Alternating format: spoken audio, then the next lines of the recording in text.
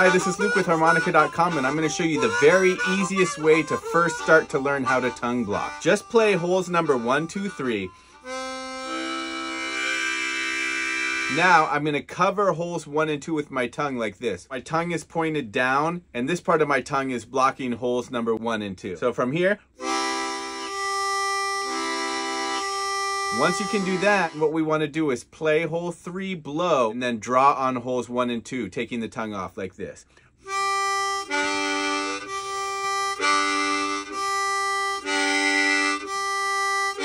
This is a great introduction to tongue blocking, and it's also an awesome foundation for solo harmonica playing in the Fox Chase style of DeFord Bailey.